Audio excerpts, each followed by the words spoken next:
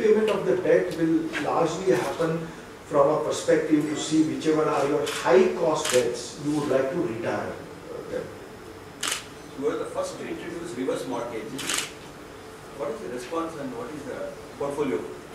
See, as far as the reverse mortgage is concerned, one of the things you see is, nobody, in India would like to live away, after, if I were to use any words for the lack of it, that after my death, I don't want my home to go on.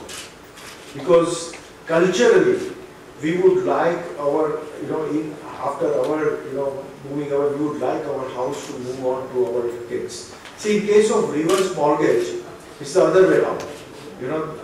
You get payments, EMIs, you get EMIs during the course you live, and after, you cease, it goes. So culturally, people find it difficult to say that, look, after my death, I don't want the house to go. So you didn't take up. So, the acceptance culturally, see, there is nothing wrong with the product. In fact, it works very well in many parts of the world. But culturally, it has not found that acceptance. What is the interest rate reverse mortgage? See, on that, it largely depends on various factors. The age of the property, the valuation and the residual value of that. So it depends on various other factors as well. 9.52 to 9.57%. It has been a downward trend because we are in a southward rate movement. See, DHFL is pleased to announce the launch of its first ever non-convertible debentures for the retail investors.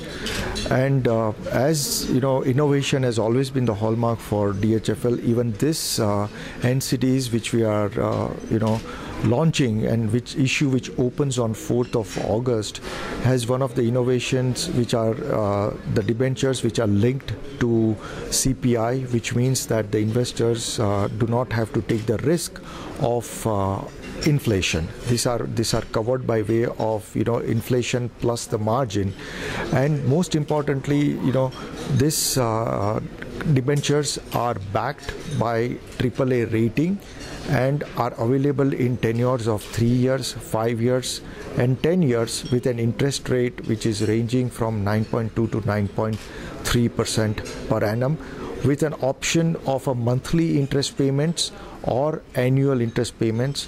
Also, there is a cumulative option which is available to the investors. These NCDs are going to be also listed on BSE and NSE, are available in both physical and in a demat form, which makes transactions of these NCDs in an event of a liquidity a lot easier to handle. And we believe that with this NCDs, it will give our retail investors a very attractive option to apply, get higher returns with no risk, because they are fully secured and enjoys the highest credit rating aid provided to the company, which has a 34-year of history in the housing loan space. What is the expectation? So far, the feedback which we have received is extremely encouraging, and we are overwhelmed with the response we are getting, both on the media as well as with the brokers and the proposed investors in this.